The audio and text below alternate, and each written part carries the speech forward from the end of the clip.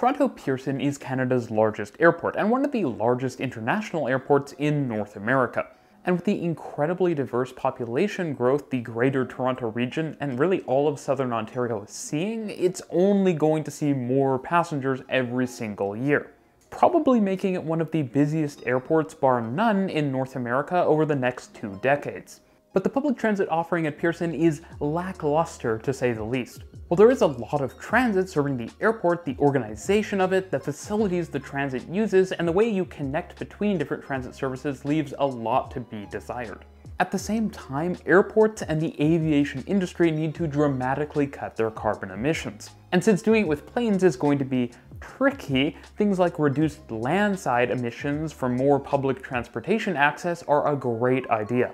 Most passengers don't currently get to Pearson on electric public transit, or really public transit of any type today, and that is not good. There's also the impact of cars. Right now, Pearson dedicates a ton of its land area to car storage and moving cars around. Even if its regional gravity and really good location within the Greater Toronto region could allow it to do more valuable things, like have retail, hotels, convention space, not to mention high-density office and logistics. If Pearson massively grows its public transit offerings, it can be more of a hub, more of a destination, and it can reallocate the space it currently uses for things like parking lots to things that actually create value for the airport, which could help bring airport improvement fees down and make flying out of Pearson more competitive. Now, I'd say the elephant in the room is that Pearson has poor rail links. And I shouldn't say links, I should just say link because there's only one. The Up Express isn't great for reasons I'll elaborate on later on, but it's also just one service. While major airports and even less major airports in other cities around the world offer more rail services, Pearson needs to actually do better because it's much more embedded in the urban fabric than, say, an airport like Heathrow that's quite far from central London.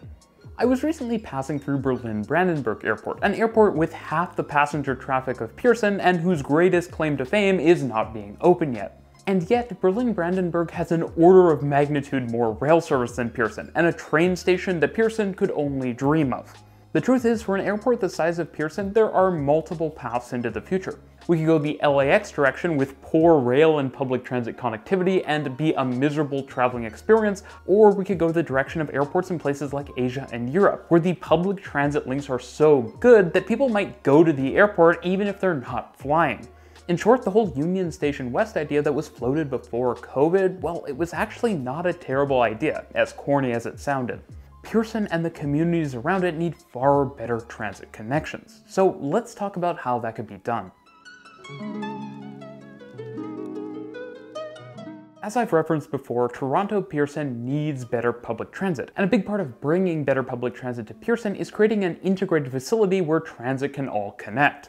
Now, I've drafted up a plan for a concept for such a facility, but the point of this video is more to just talk about the important issues and connections that should be made. Any new big transit station at Pearson, I've called mine Pearson Central Station, would be a huge investment, and so it's so important that with that investment we fix as many transit problems for Pearson as possible. Right now, trains and buses need to serve 2 terminals across several potential levels, and they're linked together with a rather unpleasant cable-pulled people mover. As it turns out, there are already some regional journeys that are fastest made through Pearson Airport. But given the connection between the Airport Express train and the various bus services involves multiple escalators and quite a bit of walking, it's just not a great transfer experience. At the same time, Pearson isn't all that well equipped for people who are waiting to catch a train or a bus, which is really a reflection of the poor airside experience at the airport in general for passengers who are waiting. Especially compared to an airport like, say, Vancouver, there just isn't a ton of seating or food options before you've gone through security. And that makes Pearson a less attractive place to connect on public transit, as well as for flights. Traveling by bus from most major airports is better than your typical city bus stop, because usually at least you're enclosed, though often by car ramps. The bus experience at Pearson, though, is pretty bad. You typically have to cross multiple lanes of traffic and you're left waiting out in the open, potentially freezing if it's wintertime. That's not to mention all of the exhaust fumes and noise from all of the cars and buses. The experience at Union Station or even Finch Station in North Toronto is far better than waiting for a bus at Pearson. And then there's the Up Express, which is the most basic, acceptable airport train service one could imagine. The trains aren't electric, instead they're powered by diesel, they're small, they're not super nice, they're kind of loud and they vibrate a lot, and they're too small for the amount of traffic they get. They only run 4 times an hour as well, which is decent frequency, but not great. Worse still, the connection to the airport is a winding viaduct that at best feels like it's breaking the trains and at worst is just so painfully slow. It's a terrible introduction to Canada and makes all of our railways feel about as antiquated as they are. Something that personally bothers me a lot as well is that the Up Express stops running before all of the day's flights have landed, meaning that some passengers show up at the station and are told, well, you gotta get the bus. We need to do a lot better for rail to the country's biggest airport. So then how could we actually do that? My initial temptation was to try to site a big new public transit station between terminals 1 and 3, sort of around where the whole Spaghetti Junction is. The issue is the Spaghetti Junction makes building anything there extremely difficult, not only because you're going to have foundations, etc., but because you're going to have to do all kinds of crazy construction phasing as you move roads around. At the same time, while a location near the terminals is definitely better for passenger connections, it means linking in the various transit lines into the terminal become much, much harder. I can only imagine that it's for these reasons that the GTAA, the Greater Toronto Airports Authority, was thinking about putting the Regional Transit Centre near Viscount Station at the end of the current not-so-great automated people mover. But I have another location that I actually think I prefer. Placing Pearson Central Station here would put it closer to the premier Terminal 1, as well as eastern concourses that will be added to it in the future. The site is also mostly parking today, there's less things to get in the way of construction, and the connections to transit lines that could be made here are much more natural. And because it's a large rectangular site, it just makes laying out an optimal station really quite nice. Ground level of the station would be a passenger pickup drop-off. Not something super exciting, but it would allow people to catch a ride with family or friends as well as rideshare, and there would also be tons of space to potentially put something like, say, giant bike parkades, should Pearson want to improve its bike connections substantially in the future, which it should. On top of the ground floor level would be potential transit-oriented development. The most boring form of this would be, I guess, hotels and maybe some convention space, but more interesting options could potentially happen, such as something like the Jewel at Changi Airport in Singapore, which is basically a giant nature-themed mall, which is just a really cool contrast and nice environment to be in when you're about to get on a very long flight. Now, going below ground, we get to everything interesting and transit-oriented. The first level below ground would be for local bus services, since they would probably be the most numerous and high-intensity bus service servicing the station. There would actually be a second bus level for longer distance regional and intercity buses, but they would be placed below because they're a little less time sensitive. Passenger waiting area could be provided in the center of giant island platforms which would be surrounded by bus bays, and the entire area could be enclosed so you don't get the diesel exhaust fumes, though I would hope most buses would be electric by the time something like this gets built, and to keep out the cold weather in winter.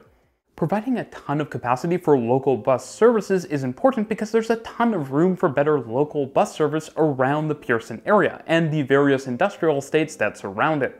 Pearson Central Station would be a great transfer point. There's also lots of room for more intercity and regional bus services, connecting Canada's largest airport with cities across southern Ontario. And because Pearson has really good highway access, it might actually prove to be a better intercity bus terminal than something like downtown Toronto, which is quite constricted in terms of road capacity. Below the two bus levels would be a retail concourse level, which would be where retail, shops, and services that are more oriented towards traveling would be located, things like luggage storage and quick food. You'd also probably want really large washrooms, potentially with showers as well, providing all of the amenities that travelers want on their long journeys. I should add that, of course, on every level of the terminal, you have tons of displays showing when the next departures are, so people don't feel a need to go to their departure level early if their bus is not for another 20 minutes, for example. The bottom level of the station would be for rail, with 3 giant island platforms that would be super wide and super high capacity, meaning that passengers getting on a train would just head to their platform and wait comfortably there, instead of having a Union Station situation where your platform number gets called and you have to rush down to the platform. Now the whole idea here is an underground rail station box similar to, say, at Amsterdam Schiphol Airport or Berlin Brandenburg. You'd have two giant island platforms for mainline trains, GO trains, or intercity services, and then the last island platform could serve light rail trains. Now, a huge element of the transit service at Pearson is not just the facility at Pearson, but the connections from other transit arteries into Pearson itself. I think getting this right is really important because some of the worst elements of the transit to Pearson today are the winding roads and the winding rail viaduct into the airport that transit vehicles all have to take. For buses, there would be a new dedicated bus roundabout under Highway 427 linking directly into the bus levels of the facility.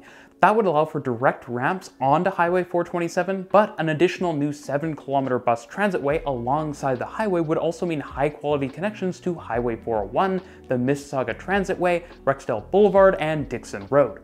There could even be a connection directly into the Woodbine site if that turns out to be a huge transit-oriented development.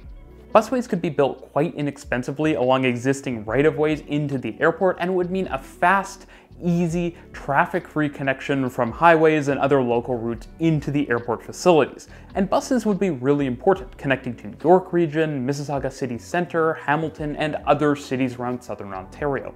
For light rail, both the Eglinton Crosstown and Finch West light rail lines would be able to share the last island platform in the station box, with room to spare even with their longest possible 90-meter trains on both lines. Finch would be extended to the station site via a short extension from Woodbine along Carlingview Drive and then a short tunnel, whereas Eglinton would extend from its planned terminus at the end of the Mississauga Transitway into a tunnel with a station at Silver Dart Drive directly into the terminal from the south. Connecting the light rail lines at the station this way would mean passengers essentially get an easy cross-platform transfer between the Finch West LRT and the Eglinton Crosstown LRT. Now, people have suggested before that you might want to do through running between these lines, but because they use different trains and signaling technology, it's probably more trouble than it's worth, at least for a plan like this. The Finch and Eglinton LRTs would be a really important part of the transit offering at Pearson, because they would connect important destinations like Midtown Toronto, parts of Scarborough and Etobicoke, as well as Humber College and York University, which are obviously massive destinations. For heavy rail, things would be slightly more involved, but remember, costs don't need to be crazy because we're building a single station site. It's going to be an expensive station, but everything else is just basically uninterrupted tunnel. Coming from the east on the Kitchener line, local tracks would dive into a tunnel between Martin Grove Road and Highway 27. They'd then turn into the station with a long, soft, gentle curve that would allow for high-speed service. To the west of the station, the tunnel would turn back north and travel under Airport Road, connecting back to the Kitchener line just west of Malton Station, again allowing for much higher speeds than the current slow, sketchy viaduct. Now, if you're curious, there are multiple reasons I wanted dual island platforms for regional and intercity trains at the station. For one, the dual platforms allow for longer dwell times, since each incoming track has two platforms it can serve, and that's useful when passengers have bags and they might otherwise hold up trains. Another benefit of having two platform faces for each track would mean that faster trains or trains that are delayed could more easily pass slower trains at the station this way. Now, the nice thing about this solution is it allows you to add a few more tunnels in different places that could add a lot of value to the operation. For example, an additional curve of track could be added here with a junction box near Orlando Drive. This would allow some VIA trains from Montreal and Ottawa to continue beyond Union Station to Pearson Airport, and to continue back to Union Station without needing to turn around in the station, saving precious platform time. Finally, I'd add some additional tunnel spurs connecting to the tracks on the outer platform faces, allowing for a westward extension of rail service, should a larger infield terminal eventually get built, or if we want to extend rail service directly to Mississauga City Centre from the airport someday. Of course, this heavy rail infrastructure would allow connections into other cities, but also places across the Toronto region, from Kitchener and Brampton to Durham region, and then all across the city of Toronto. Bringing all of this together would be excellent passenger circulation. There would be escalators from the retail concourse level, which would serve as the main interchange level, up to the 3 levels above it, meaning a direct escalator trip from either the pickup drop-off or either bus terminal level. There would also be direct escalators as well as elevators down to the train platform level, meaning you can make a trip between any bus and train route using just a maximum of 2 escalators or elevators. At the far western end of the retail concourse level, there would be the terminal access routes. There would be direct automated people mover connections underground to Terminal 1 as well as Terminal 3, and the tunnels would be constructed wider than usual so that there could be a pedestrian walkway adjacent to the APM tunnel, allowing people who want to get their steps in to do the roughly 10-minute walk to the terminal themselves. While all of this is just a concept for what a better transit situation at Pearson could look like, I think it's worth considering a few things here. For one, we need to start thinking about setting aside land and protecting for a station site. Pearson still has a number of fairly large open spaces where you could build a big transit station, but if we start building more parkades all over the place, it gets a lot harder to site a large transit facility. It also gets more expensive, and we have a real cost problem in Canada. We also need to make sure that any station plan allows the through running of train services. Not only does that allow for far more trains to serve the airport, but it also allows for more interesting uses, like intercity trains and trains to Kitchener-Waterloo. The great airports of the world all have excellent transit, and if Pearson and Toronto also want to be great, this is something we seriously need to think about. Thanks for watching.